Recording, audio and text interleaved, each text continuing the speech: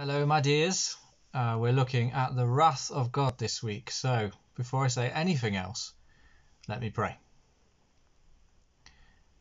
Our Father in heaven, as we think about this sobering and difficult subject, we pray you'd be with us by your Spirit, helping us to accept the truths of your word, spurring us on to tell a needy, lost world about these truths, that the wrath of God is coming, but also, of course, ready to proclaim the gospel, the good news of Jesus Christ, that whoever believes in the Son is no longer condemned and no longer facing wrath, but looking at eternal life and joy instead. We ask this in Jesus' name. Amen. As I said, the wrath of God this week, obviously a sobering and serious topic. Deliberately doing it this week after we had the love of God last week.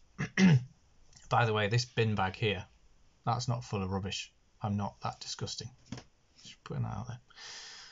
This is a topic that needs to be understood and proclaimed, doesn't it, to the world, along with the answer, which I mentioned in the prayer just then, which we'll get to in a minute.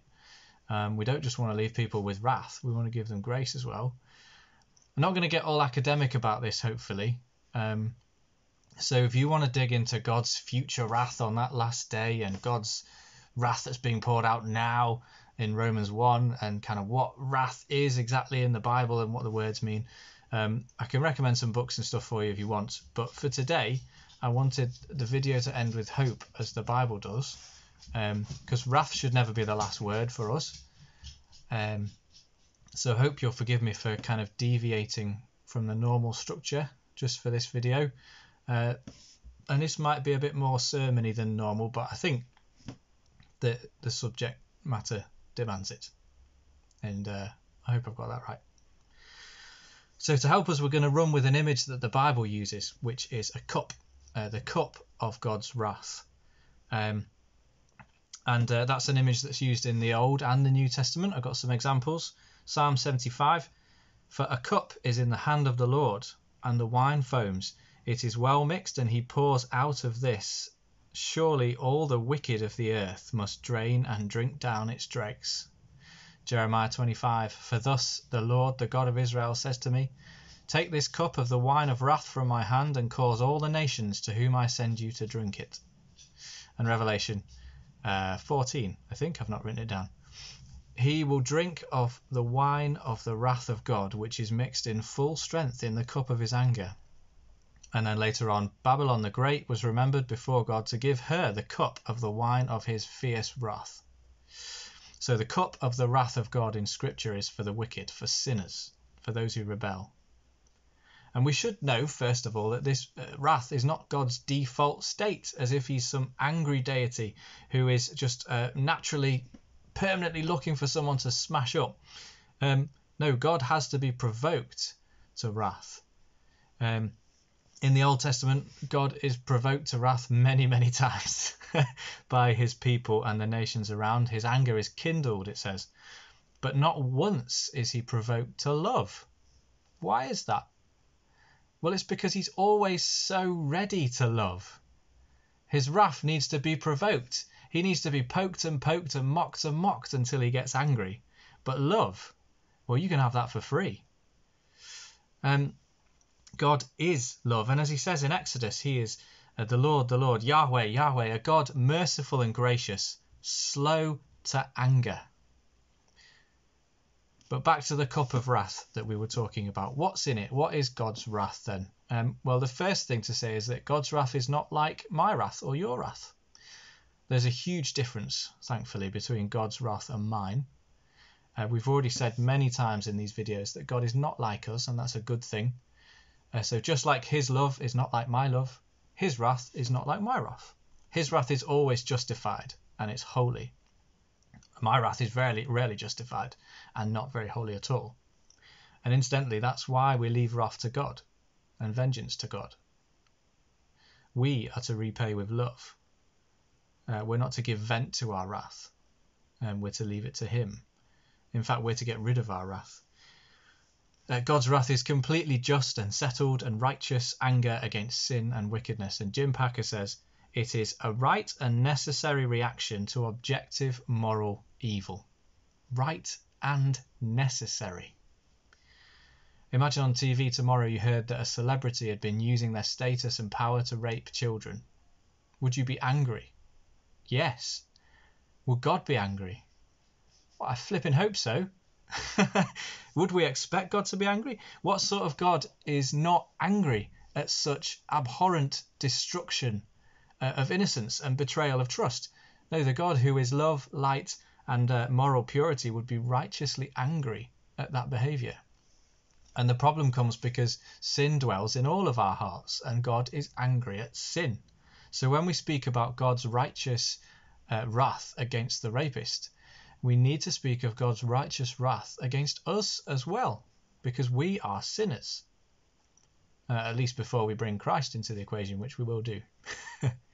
Paul says in Ephesians 2 that by nature we are all objects of wrath. The cup has our name on it. We all naturally deserve to drain it. You can't get away from that in the Bible. We must know that, and we must accept it for the gospel to mean anything. For there to be any urgency in our proclamation of the good news at all. So that's what God's wrath is and who it's directed against. And I'm aware I've already spoken for 6 minutes. I try not to speak for too long, but it's an important subject, isn't it? Where is the good news this week? Well, let's read Matthew 26. Let me just get it, because I haven't already got it ready. Let's read Matthew 26, and you can find it as well while I'm looking. From verse 36. Okay. Matthew 26 from 36. Then Jesus went with them to a place called Gethsemane, and he said to his disciples, "Sit there while I go over there and pray." And taking with him Peter and the 2 sons of Zebedee, he began to be sorrowful and troubled, and he said to them, "My soul is very sorrowful, even to death. Remain here and watch with me." And going a little farther off, he fell on his face and prayed, saying, "My Father, if it be possible, let this cup pass from me. Nevertheless, not as I will, but as you will." We've got Jesus going to Gethsemane there with his disciples, and he says, "You stay there, I'm off to pray," because he knows what's coming and he needs to be with his Father. And he says, "My Father, if it's possible, may this cup be taken away." And now we know what the cup is because we've been talking about it.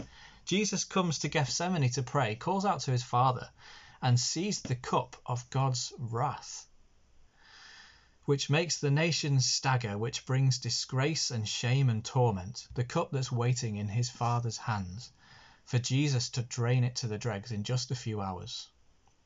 Jesus is facing hell for those that he loves, who actually can't even stay awake, we find out, and pray with him. Fiery torment, eternal punishment, outer darkness, gnashing of teeth, fire and sulphur, just some of the words Jesus uses to describe this place, this separation from God. Is it any wonder that he's horrified? He's horrified to the point of praying that if there's any other way, let the cup pass from him. This is his whole mission on earth. But he's praying, if there's any other way, let it be that way. We can't imagine. And yet he says, "Not my will, but yours be done." 3 times Jesus prays, and 3 times he sees the cup of God's wrath overflowing in front of him. And 3 times he commits in obedience to his Father. And we know the story. Jesus is arrested and tried. He's mocked.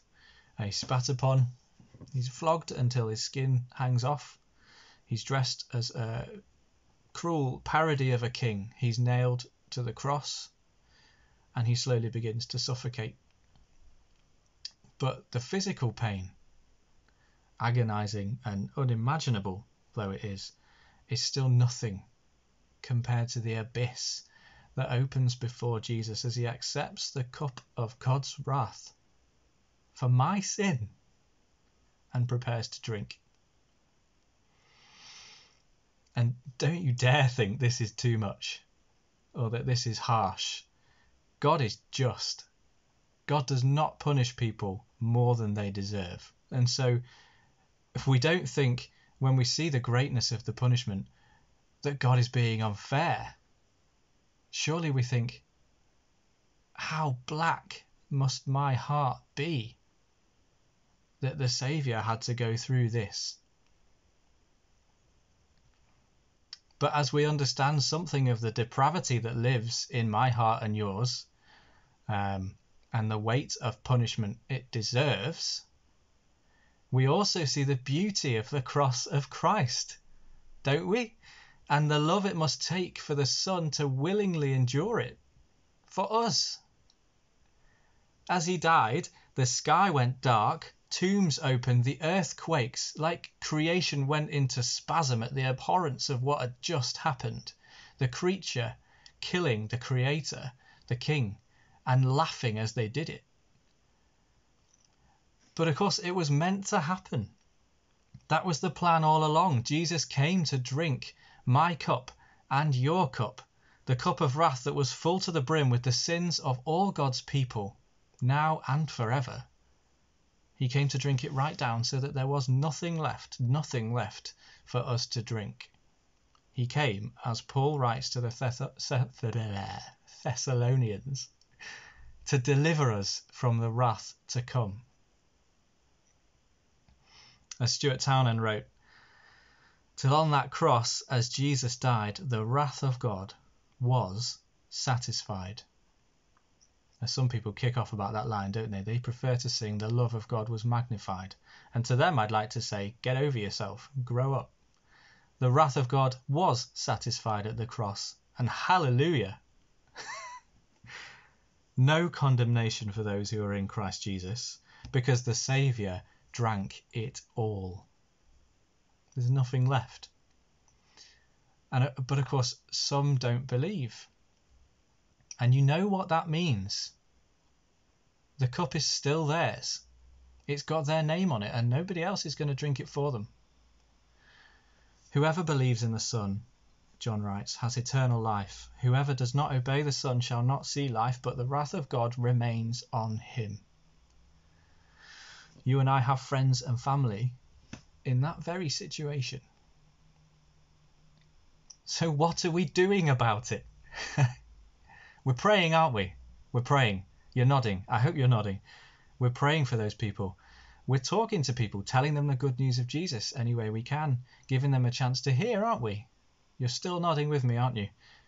We're giving our money to the church to facilitate gospel preaching so that Cheadle can hear, aren't we? You're still nodding along with me, I hope. What are we doing about the billions of lost souls in the world sitting under the wrath of a holy God? What are we doing about the lost souls next door? In the end, salvation belongs to the Lord. Some of us are in situations where we've prayed and prayed and done everything we can, and that person or those people are just not coming to Christ. Yet, they may do, they may not. So this isn't a guilt trip like you haven't done enough. But let's never use the fact that salvation belongs to the Lord as an excuse to get lazy. Charles Spurgeon, a great old preacher, said, "If sinners be damned, at least let them leap to hell over our dead bodies. And if they perish, let them perish with our arms wrapped about their knees, imploring them to stay. If hell must be filled, let it be filled in the teeth of our exertions, and let no one go unwarned and unprayed for." The day is coming when the choice to turn to Christ will be removed for so many around us, and the wrath of God will come. It's not fire and brimstone preaching to say that. It's just true. God forgive us our dullness to this in so much of the Western church.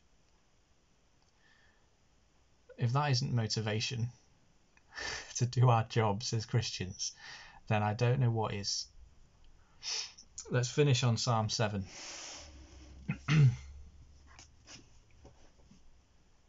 O Lord my God, in you do I take refuge. Save me from all my pursuers and deliver me, lest like a lion they tear my soul apart, rending it in pieces with none to deliver. O Lord my God, if I have done this, if there is wrong in my hands, if I have repaid my friend with evil, or plundered my enemy without cause, let the enemy pursue my soul and overtake it, and let him trample my life to the ground and lay my glory in the dust. Arise, O Lord, in your anger. Lift yourself up against the fury of my enemies. Awake for me, you have appointed a judgment. Let the assembly of the peoples be gathered about you. Over it return on high. The Lord judges the peoples. Judge me, O Lord, according to my righteousness and according to the integrity that is in me.